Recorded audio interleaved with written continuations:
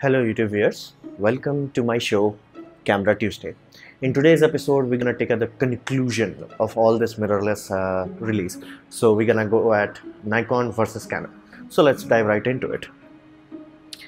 Before we understand this Canon versus Nikon, we have to understand how the heck we ended up here. So first thing is stagnation. Nikon and Canon both has become so big that they were not innovating anymore. Like Canon cameras were like innovating, groundbreaking, and then it became just stagnant. And this happened with Nikon also. Nikon flat out ignored their flat out useless autofocus system in live view. They did not polish it. Like both Nikon and Canon, they were like, yeah, we are so big that we don't have to innovate, not polish. So basically, even though you can get great photos and make a living out of those cameras, it was not feeling like a new thing. It started to feel like a chore. You need new things in your life. Like if there is a new better camera, you will enjoy your work more, like, and you will upgrade every 5-6 years. You need new things. And if you use the same old camera for 10-20 years, first, only few people can do that. And why should you? Like, this is a consumer world. Give us good products. They did not. And then market crash happened. As you can see, this is the images that I'm showing you. They're stock images. They never peaked after 2007. Basically 2007, both of them, Canon and Nikon, both of them suffered idiotically after the crash, and after that they never reached the same basically power they used to hold over market in terms of finance. So after this, they invested heavily on diversifying their portfolio, and many of you know Canon jumped into movie cameras, and they did not have that much success, but this camera became kind of phenomenal in documentary industries, low budget indie filmmakers. So it did very good for Canon. And Nikon jumped into microscopes, large scale industrial optical equipments, including silicon manufacturing and things like that. So basically all these companies, first they were stagnating, then the market crash happened. After that market crash, they flat out diversified their portfolio, as it were. So this is on them. What happened to the outside world? First, the competition came into the market. Biggest competition to these companies were YouTube. Now you might say, how the heck that is a big deal? First of all, photographers were not taken very out of context ever. They were like, okay, wedding photographer, magazine photographer. They were never like, just photographer itself. YouTube allowed that to become a thing, like where people are just like me, just using a camera and that's it, that's my job. So when this happened, when enough people started making money off of it, this became, the vlogging world became a reality. Now Canon and Nikon, both of them were not taking it seriously. However, in that time, micro four third or four third sensor came into the market, which was using open lens architecture. Basically that sensor style is used on surveillance microscopes and other things like that. So it was kind of a predetermined industrial mount, so kind of an easy path. And Panasonic and Fuji, both of them just ran with it. They ran with it. Olympus also. And as you can see, these two camera, like, they were specifically competing with Canon and Nikon. So they, even though they had a smaller sensor, they flat out gave everything plus the kitchen sink. And Panasonic is known for that. You are talking about 4K 60 frame per second. They had it 2 years ago.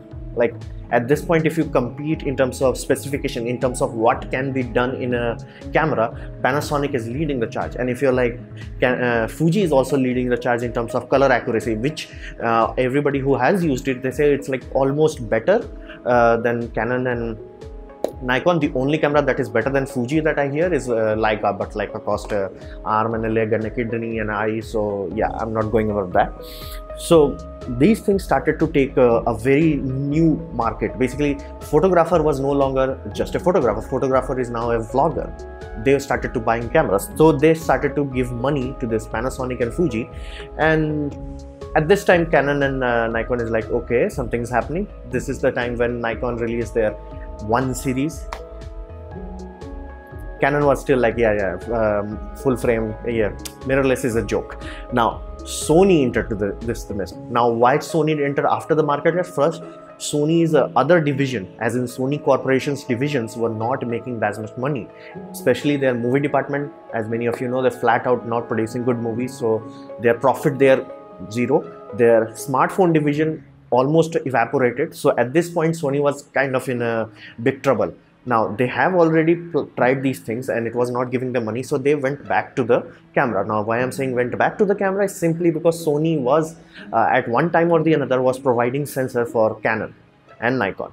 Now not every Nikon and Canon camera has Sony sensors, but Sony in terms of sensor technology was so advanced that they know how to make full frame sensors, because they have provided the best sensors for Nikon. So when Sony entered the market, this changed everything, because before that they had this idea, okay, you don't have a shallow depth of field, you don't have like, you know, the full frame experience. The moment Sony entered the market, everything changed. At this point, things became serious. At this point, photographers started to like, yeah, yes, because these cameras were looked at toy, like, you know, lol camera, but this camera was serious. And not to mention Sony A3, which they were releasing that camera on almost no profit. They were like getting very little amount of profit, but the sole reason they did that is to simply capture the market, and they successfully did that. Last year, as in 2017, severely large amount of new full frame cameras were Sony. This is why Nikon and Canon is like, oh, okay, we have to, like, you know, release a competitor. That's why both of them have released unfinished camera. Basically, I don't think they were aiming to release in 2018. I think the camera was supposed to come out in 2020 or something like that. That's why the first time I'm hearing things like production, you know, not a production run, firmware updates. When was the last time you hear about firmware updates from Nikon or Canon? So Sony changed everything. So you have to also understand what position they were in. You have to look from their point of view. So first, they have very large old lens lineup, like this lenses. You are talking about at least 15 to 16 lenses are ready in any shop. Like you go to any good camera shop, they have 15-16 Canon lenses, they have 15-16 Nikon lenses minimum. And some big shops, like luxury shops, luxury as in like larger retailer chain, they could have upwards of 50, right? Of course, nobody has every single lens. That's why I'm saying 15-16. And they have upwards of 300 lenses, as in like current live lenses. So they have a very large lens lineup. So throwing those things away is not acceptable for them. And not to mention, this is the reason why people get stuck into what they call ecosystem. Basically, your camera body is very cheap compared to these things. One of these lenses can cost upwards of $2,000, $10,000, $15,000. So, and I'm not even talking about, like, you know, luxury lenses. These lenses, L glass and telephoto, and they are idiotically expensive. So you could find hundreds and thousands of photographers that have, like, you know, 1 or 2 camera body, but they have like 6-7 lenses, and their lenses are more expensive than the camera body. So lens lineup was their greatest gift, but also their greatest curse. Is like, we can't just throw all that away. Then what the heck they're gonna do with their existing lineup, as in their DSLRs, as in Canon 5D, as in D800 series cameras, which is doing quite well. So they are in a kind of very tough position. We have a lineup which we will compromise. If we release a very good jaw-dropping camera, we will compromise these things. And what we're gonna do with the lens. So let's see how Canon answered this. Now Canon, I really like the idea. They come up with the best adapter solution.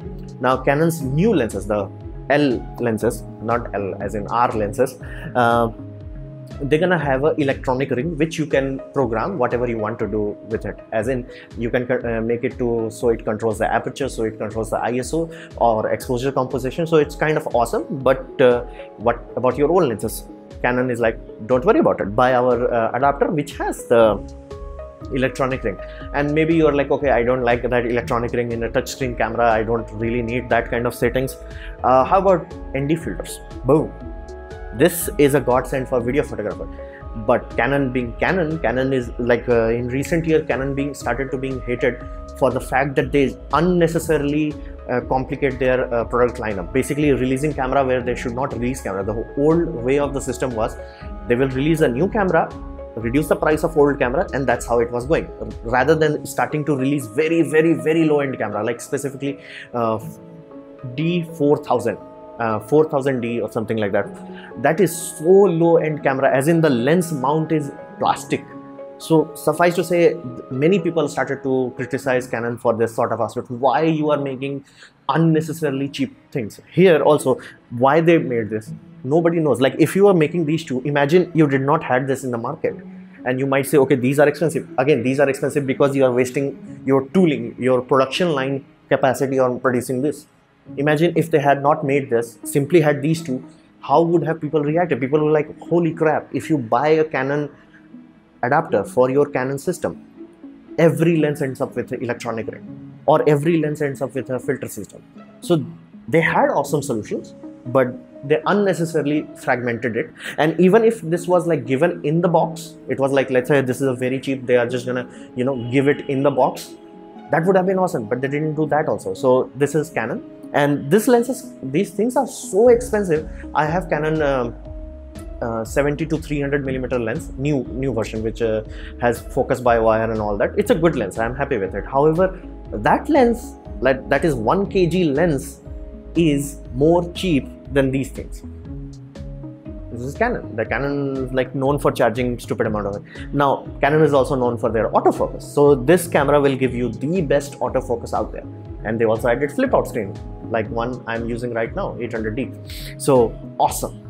But Canon being Canon, they handicapped it, as in that is the full frame sensor, and that red square, that's how much you will get in 4K. Basically that is smaller than a micro four third, basically flat out by Panasonic if you want to use 4K. They literally inherently sat down and it's like, yeah, let's just cripple our camera, let's just not give that. Why? In my video about Canon, you can check out here, I specifically specified, because of their cine lineup, if they started to give everything they could give in this sort of camera, I'm not talking like, you know, magical features of like, you know, having XLR outputs and things like that, just the features they can inherently give, or basically made a Panasonic clone with full frame, they would have destroyed their own cine lineup. Because any documentary photographer, not every single one of them, but most of them will be like, yeah, I rather have few cheap lenses than few cheap cameras than one epic camera. Like multiple angle shots are always better looking than, you know, you having one super awesome lens. So for that reason, knowing full well that if they give everything out in the full frame camera, their cine camera will take a hit. Not everything will be destroyed, but it will take a hit. So protect their high-end lineup, they compromised it, they handicapped it. And not only that, they handicapped it in terms of single card slot. Basically dual card slots at this point and this year is becoming like a statement. It's like a airbag system in your car. You're supposed to have it, especially for a camera that is costing more than $2,000. Sony, Panasonic, Fuji, even Nikon and Canon, their high-end cameras, DSLRs as in, all of them have this. They removed it just so the DSLR line does not get compromised, because the moment they had given that, people would have started using this, specifically Canon. The people have started flat out started using it in, you know, wedding and all that, but nobody buy their DSLR. So to protect that old lineup, not to protect their lenses lineup, to protect their DSLR, they did that. They handicapped the camera in two ways. First, dual card slot, and second, crop in 4K. So this is Canon. So I love the idea of the adapters they came out. However, everything other than that is just lame. Even in this adapter, why the heck this cost $400? Why? Now we come to Nikon. So Nikon did something interesting. Because Nikon does not have a cine lineup, they were kind of more free. And Nikon became the first camera in Canon versus Nikon debate to give you 4K full frame readout. So you got that. Nikon was like pushing it. However, just to protect their D800 lineup, they also handicapped this camera also, basically single slot. And most of you who will say like, okay, the card does not fit, why the heck their professional line, which uses this XQD card, why the heck they have dual card slot? It is a very necessary feature. Heck, even if you don't use it for let's say redundancy, you may want to use it for you know, larger capacity, because card sizes are very expensive. If you want to go from 256 GB card to 512, the price is not double, price is 6 to 7 times more. So it's cheaper for you to have two cards, two lower capacity card, and you get you know, what they call overflow setting, where you only use one card. Once it's full, you use second card. They could have done that, and they do that in their DSLR. If it was that safe, they would not have done that in their DSLR, but they do it. So inherently, they also handicapped their camera, and they give this weird flip out screen, which makes sense in Canon, in Nikon D800 series, simply because there are buttons on the side. So they can't actually have a hinge because they have to remove the buttons. But in this, there was no such thing. This literally looks like they copy pasted the hinge from D800. So they handicapped it, knowing full well, because if they have unlocked it, basically given a flip out screen or a dual cut slot, flat out nobody would buy D800. Even though it has better autofocus, better low light capability, the usability of the camera, like this camera versus that camera, would have been night and day. Everybody loves electronic viewfinder. So the full frame video is Nikon's best bet at this point, and the fact that you figured out in-body image stabilization. As you can see in this image, you have to understand lens image stabilization can only work in 2 axes. It does not matter how much supercomputer data you are putting into it. It still can handle only 2 axes. Axis being X and Y. So for that reason, when everybody is saying like, oh, Canon has better image stabilization, it does not matter. It can only handle 2 axes. Now, in-body image stabilization can handle few more axes. Basically, it can make the sensor, like let's say this is a sensor, it can make the sensor go like this.